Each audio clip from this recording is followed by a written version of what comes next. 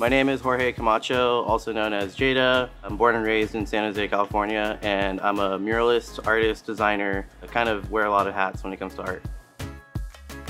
I got into art maybe around like 2006 through like really admiring skateboard graphics, and it later turned into my love for graffiti art, and that turned into large-scale murals and learning graphic design and being a community taught artist here. It's cool to give back to my city and create artwork for the people that live here.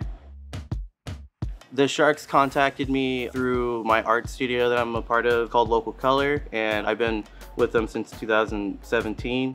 Being with them is always a really fortunate time because they provide so many opportunities here for artists like myself. I definitely wanted to do something that was more geared towards like Central America, because that's where I'm from. I'm from Nicaragua. And a lot of the flags in Central America actually use a volcano, especially Nicaragua. They have like volcanoes on everything. I really wanted to showcase a hammerhead as well, because they're actually like critically endangered. And I thought that this was a good opportunity to bring awareness to that. And I wanted to do something a little different than what was done before, and I've yet to see someone do a hammerhead when it comes to collaborating with the Sharks. I just wanted to stand out a little bit.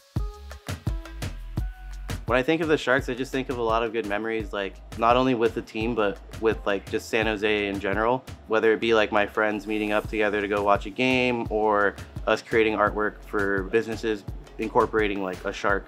All that stuff comes to mind, and it's all attached to this team.